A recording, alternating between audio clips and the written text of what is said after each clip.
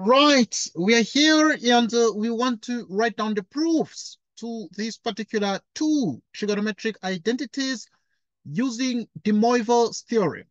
Right, we need to prove that cosine 3 theta equals 4 cosine cubed theta minus 3 cosine theta. We also need to prove that sine 3 theta equals minus 4 sine cubed theta plus 3 sine theta. And we present the proofs as follows. Right, so to present the actual solution to these, we need to take note of the fact that if we have cosine 3 theta plus I, the sine of 3 theta, and this is actually equal to cosine theta plus I sine theta cubed, like so. And this here is actually what you call the Moivre. Right. This is what we call the Moivre's theorem. Okay, like so. Right, let's proceed right now with the actual um, solution, but also we perform here a binomial expansion. So this equals cosine theta plus I sine theta cubed. And this is cosine cubed plus 3I cosine squared theta sine theta. And this becomes also minus 3 here. Cosine theta by using the binomial theorem. Sine squared theta. Okay, and here we have minus I sine cubed theta. Okay, now we're looking at the real parts. So this is cosine cubed minus 3 cosine theta sine squared theta. Right, like so. And we have plus I into 3 cosine squared theta. Can write the one at the bottom. See. Right, let's just write it at the bottom here. Right, so we have that if we group the real parts. Right, so we have these particular real parts and we've managed to group them. These two. And then we have plus I into 3 cosine squared theta sine theta minus sine cubed theta. Okay, so we have the real parts and then the imaginaries. Okay, now what is the meaning of this?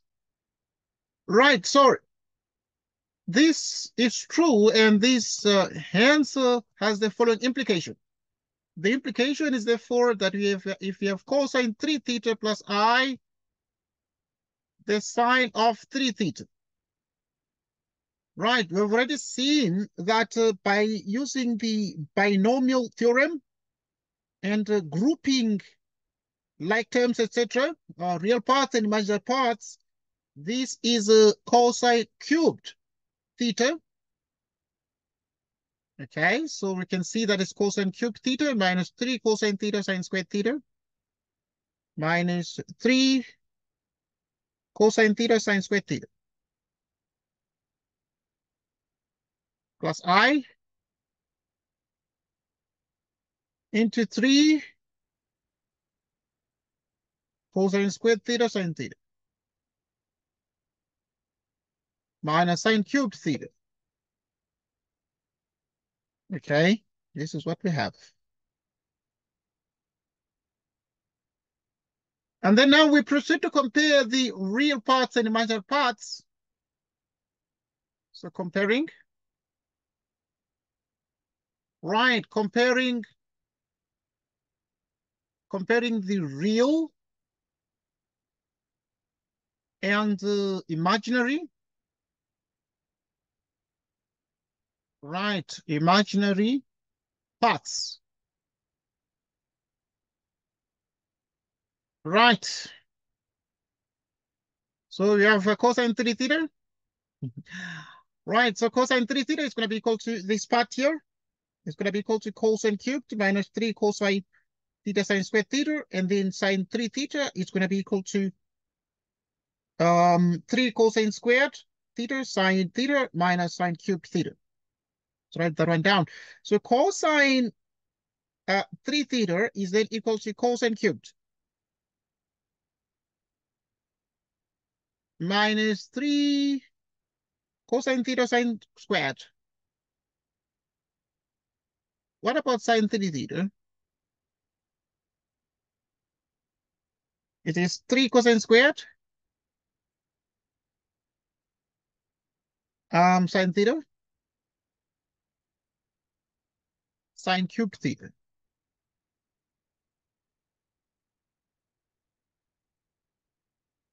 Thus, right now looking at the fact that cosine cubed theta minus 3 cosine theta sine squared theta is actually what cosine 3 theta equals. So we write that one down and analyze that. Cosine 3 theta is equal to cosine cubed theta minus 3 cosine theta sine squared theta. Cosine 3 theta is cosine cubed minus 3 cosine theta, 1 minus cosine squared this. Okay, because sine squared is 1 minus cosine squared. So that cosine 3 theta minus 3 cosine theta plus 3 cosine cubed theta.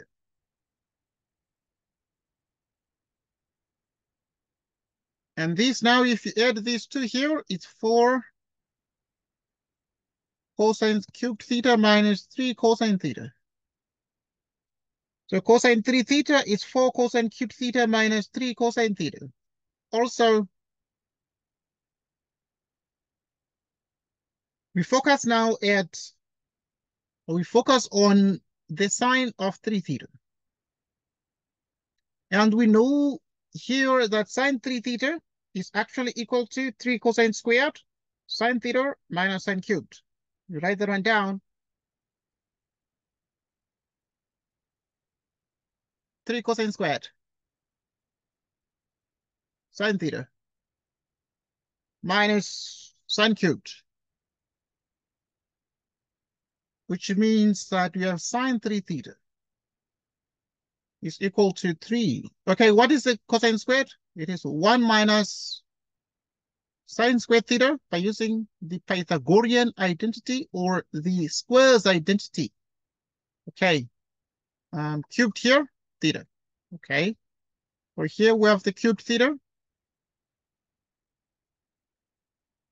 So that the sine 3 theta, by expansion here, what do we get?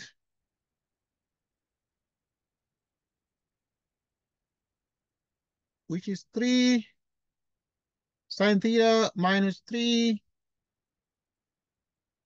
sine cubed theta minus sine cubed theta. Meaning that the sine of 3 theta is equal to minus 4 sine cubed plus 3 sine theta. Okay, so this is what we get. And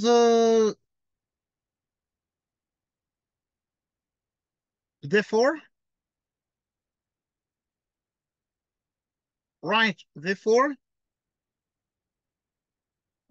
cosine 3 theta is equal to 4 cosine cubed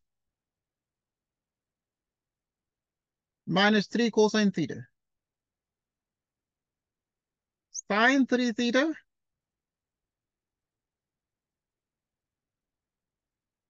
sine cubed plus 3 sin theta. So yeah, this is what we have. Okay, now this is what we have here. And we have been able to prove these particular identities using the results we know. We have been able to prove these two identities using what we call the Moivre's theorem.